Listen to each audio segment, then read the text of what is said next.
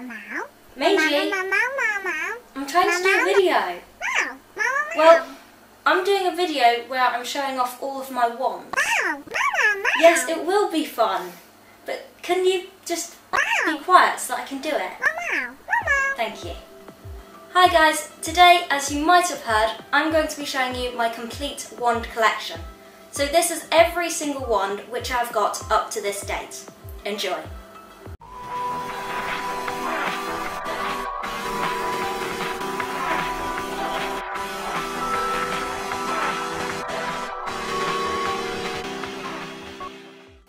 Before I show you the wands of the collection today, I just want to show you this wand stand. This was made by my grandpops the last time I went and saw him, and it's actually perfectly made to support even the shortest and the longest of my wands.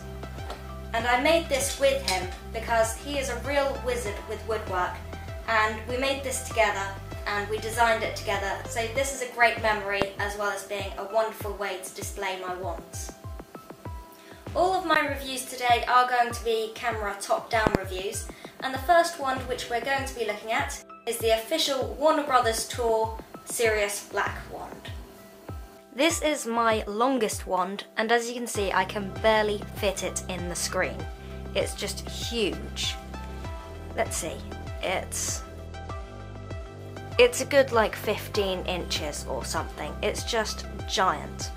But this is my only official wand, and I particularly like this one. This is Sirius Black's wand, and we've got the really nice detailing all the way along. Because first up, you've got these kind of runes carved in, all these squares and triangles, very solid shapes.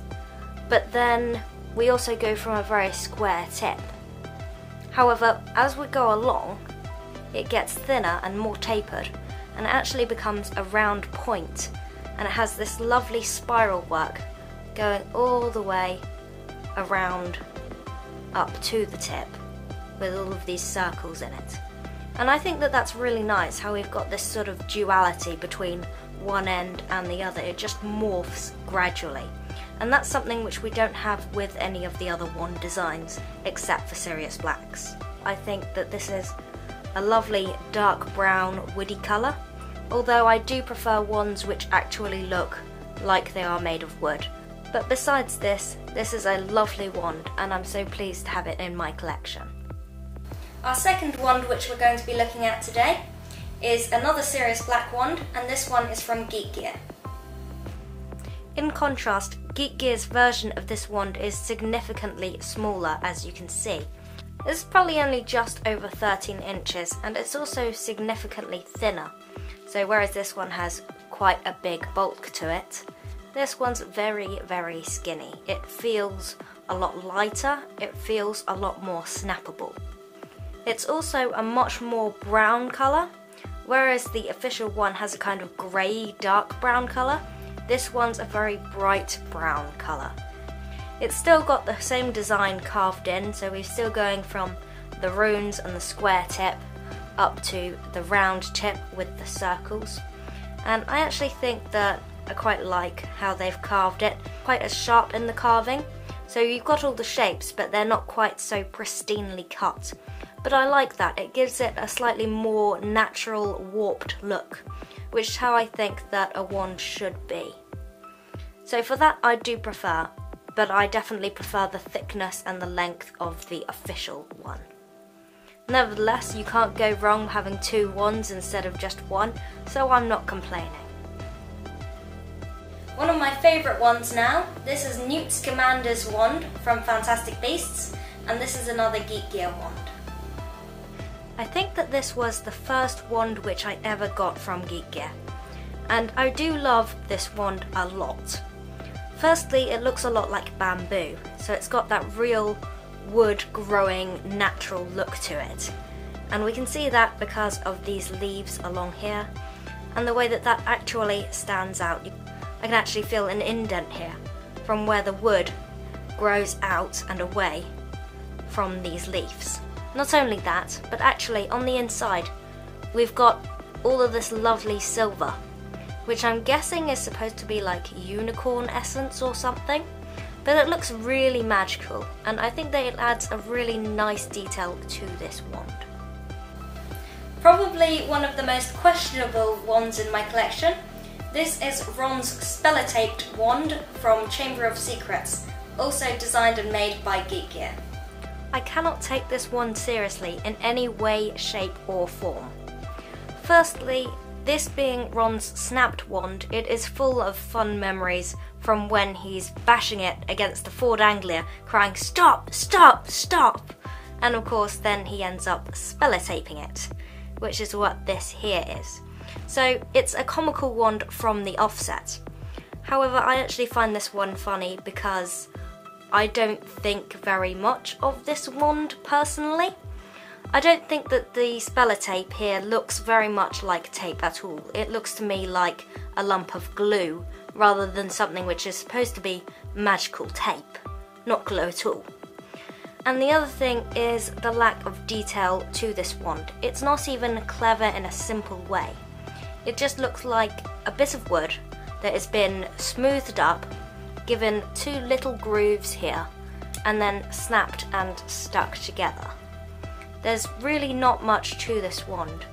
The only thing which I find particularly redeeming is that we do get a sense of grain in the way that this has been painted.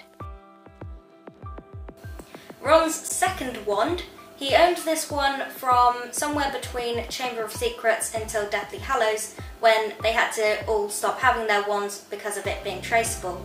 This one is probably Geek Gear's best design. I like this wand considerably more than Ron's other wand, because of a number of reasons. Firstly, it's got this lovely dark colour, this really rich deep colour. And although it doesn't have any grain in it, it's very mottled in terms of its shape. It's very sort of bent and broken almost, all in here where it sort of tapers and then it bumps out again, and that makes it look a lot more woody. And then when we've got the handle itself, that looks particularly woody because you've kind of got this sort of bark almost and these layers about it. And just the amount of detail in this, all of the little indents and the different colours, the greeny tones, the goldy tones, even the very blacky kind of tones are really, really nice here. I just think that that looks great. It fits quite comfortably in the hand again because you've got this kind of shape where it goes thicker and thinner and then it goes big again on the outside. I would say that besides the handle there isn't too much to say about this wand. It's the same kind of length as all of the others. Again, it's about 13 or 14 inches. I like this wand, but it's not one of my favourites. It's not on the bottom of my ranking for wands, but it's not at the very top. I do like the handle, but the fact that there isn't really anything else particularly interesting about this wand means that it's probably going to be about halfway on my ranks. Now for the buy one get one free edition of this video.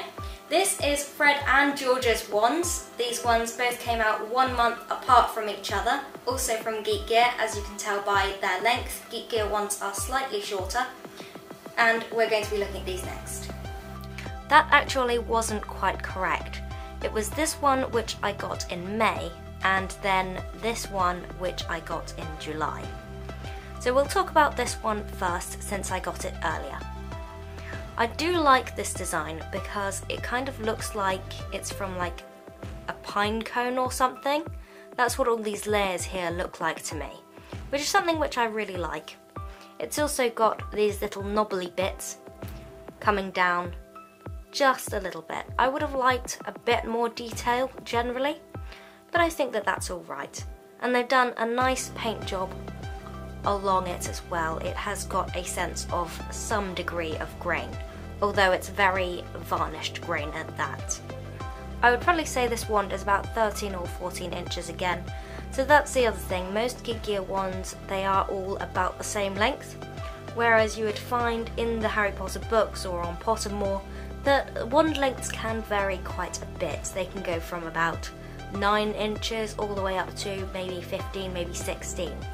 However, I do think that having an extremely long or extremely short wand does not necessarily suggest anything directly. This wand, however, is not nearly as good as its brother. In fact, if we take a look at the picture from the Geek Gear booklet when this one first came, this design here is completely different to what we get. So here in the handle, you've got this multiple layering of carved wood. It doesn't look painted, it genuinely looks like a bit of wood which has been carved in layer upon layer. Kind of like the fancy carving that you'll see in some good architecture inside buildings, especially like inside churches and things. So it's definitely got that kind of really artistic, ornate look about it. However, what we see here is completely different. For starters, this base wood colour is considerably lighter, whereas here we're looking at a very red kind of wood colour. Very red, in fact, really, really red. Whereas this is extremely pale. This is more like beach or something. And then these bands going around are so dark, they do not look at all like they are supposed to be the same wood. They look like strips of leather which have been sort of wrapped around over and over. And the same goes for this bit here and the wrapping here. However, I can kind of excuse that in a sense because that bit here does look like it fits in with the original design. So this is probably my least favourite wand because of all of those defects. It's just really shoddily made compared to the others. Regardless, it is nice to have a set of both Fred and George's wands. However, I still would prefer to have them actually looking the way that the wands are supposed to look. My only witch's wand in my collection. This one is Luna's wand and is also designed by Geek Gear. It's actually the perfect size for me because, as you can see, its handle fits my hand perfectly. Luna's wand is again about 14 inches. And just to show you a little bit more clearly, as you can see, it does fit my hand just right, with just its edge poking out on that side.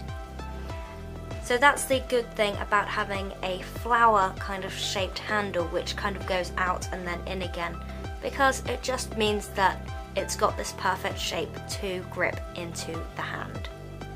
It's got lovely smooth carving, you can really feel the indents, and it's just very, very soft. Nothing sharp, nothing sudden, just really nice shape to be able to slide your hands over. What is not ideal about this is that it does only have the one tone to it in terms of colour. It doesn't have anything special about it. It doesn't look like it's been carved out of real wood because there isn't any different variants in its shading. You can't see any kind of grain. But besides that, its shape is beautiful. It's something which I really like about Luna's wand, is that it's just simple and pretty. Although I do prefer a more woody, grainy look to my wands, I think that its shape is very nice and it's definitely one which I like to have in my collection. And it is my only witch's wand, so I definitely need to get Hermione Granger's wand at some point. Now we're going to be taking a look at the Elder wand. This was actually a cheap knockoff from China, and you can tell this by its size and also its colour, but it did come in a very nice box. Considering this Elder wand is neither official nor Geek Gear made, I think that this is actually quite a good wand. So it's the Elder wand, as you can probably tell from the design, and it's about 13 inches, maybe a little bit more, but not very much. It gets gradually bigger, and it's got these different bumps as we go along, as we've seen the Elder wand have in the movies. And it's also got all of these tiny holes just dotted all inside, all along the handle here, and also on any of the bumps as we go down. It's painted in such a way that means that it does have these grey and black lines in it, which looks quite grainy, and the circles themselves are so irregular, all of these little holes, that it does look quite natural, like the kind of holes which are formed in wood from various insects and beetles and things. It's not particularly comfortable for the hand because of its design, although that is because of the design of the actual Elder wand instead of it being a fault in its production. This one really didn't cost me very much at all, and it's definitely worth it to have an Elder Wand in my collection, I think that it is a very good job of doing this. I think the only particular fault that I have with this wand is that its bottom is very flat, there's no carving, no shape to it. It's even just painted black, whereas the rest of this has obviously been made black, and then the grey has been kind of painted roughly on top, with it being rubbed off as it's been going. And you can tell that because we've got this black and then bits of the grey overlapping it. So besides the completely flat bottom, very disappointing end there, I think that this is a very nice wand and definitely worth the couple of quid that it took me from buying it online. Our final Geek Gear wand for today, this was actually designed by somebody who buys the subscription and who won the competition. This is a really lovely design, so let's take a closer look. This is an exceptional wand among my collection. Okay, it doesn't have the mottled, browny, different tones to make it look like it's actually wood. That's something which I think definitely needs improvement on in terms of the wands being produced by Geek Gear. However, its carving, its design is wonderful, and let me show you why. Firstly, we've got these bits jutting out along its length, just all these random kind of shapes, which gives it a very natural woody look. It's literally like some bits of the wood are just harder to get smooth, and so they've been left there during the smoothing and production of carving it, like you would a real wand. And the other thing, the most notable thing, is this gorgeous bird. We can see how the wood is kind of scratched and like squashed up here, which makes this wonderful post for the bird to actually stand on. And then we get into the bird itself. We can even see the details of its claws at the bottom of its legs where it's holding on, and all of the little indents on the feathers. They're carved so well, they're fluffy almost. You've got layer upon layer of them, but then even the individual feathers have these tiny grooves in them. And the same with the wings going back. And this is just carved so well. There's not a bit of detail out of place. There's absolutely nothing missing. We can even see where his eyes are actually looking, because we've got these tiny little dots inside his eyes, which is just fantastic. It's also quite a thick wand, so it doesn't feel flimsy in the slightest because it's so wide in its design. It's even quite blunted on the end, but that just makes it look a bit more sticky because, to be honest, a bit of wood doesn't usually survive To be honest, a bit of wood probably won't survive the refining process of turning it into a wand if it's made too pointy. It does need to have a fair amount of thickness even at its tip. And that's why this is such a good wand. As you can see, I've got some fantastic wands in my collection. If you stick around until after the end credits roll, I have 2 bonus wands to review. As always, thank you very much for watching. I hope you've enjoyed this video. Keep collecting.